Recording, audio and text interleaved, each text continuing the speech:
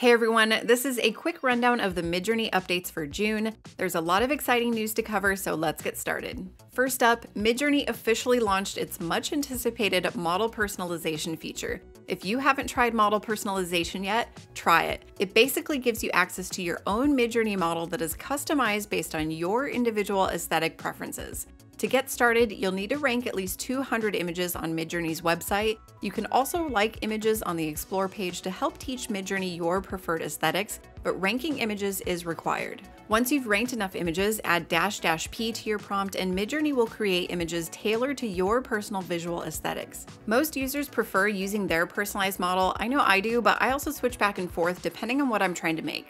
The Midjourney team is working on fine-tuning this feature, so if you think your personalized model looks trash, I recommend contacting them so that they can check the data behind your profile. You can also use multiple personalization codes in a prompt, so if you want to see how yours looks with a friend's, just add both of your personalization codes after --p. If you are a style reference enthusiast like me, know that you can now combine multiple SREF codes in a single prompt. Previously, we were able to use multiple image URLs as style references, but only recently did it become possible to use multiple SREF codes. You can also use double colon notation to add relative weights to each SREF code. I've really enjoyed seeing how contrasting styles interact when they're combined.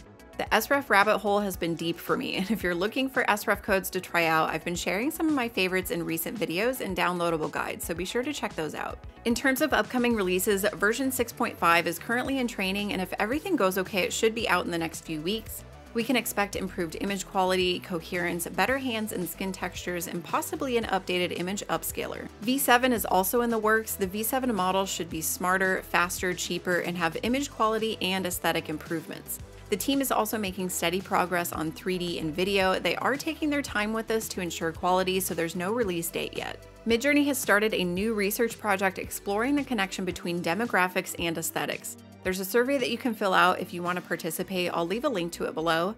They've also opened up orders for a Midjourney Year 1 book that showcases the community's explorations and Midjourney's development over the past year.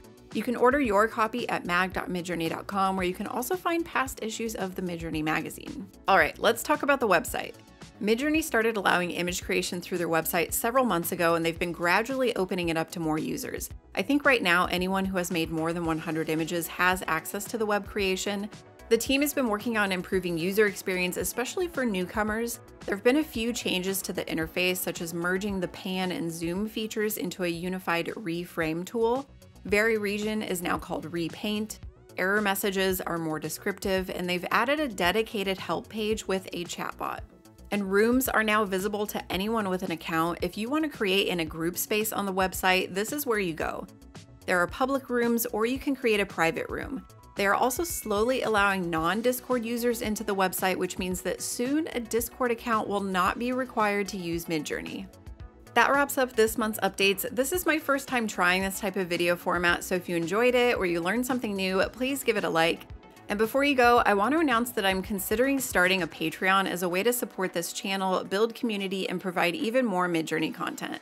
If that sounds interesting to you, there's a link to a poll down in the pinned comment. Let me know what extra content you would find most valuable. And if you want to become an expert at prompting with Midjourney, check out some of my other videos and guides. As always, thanks for watching, and I'll catch you in the next one.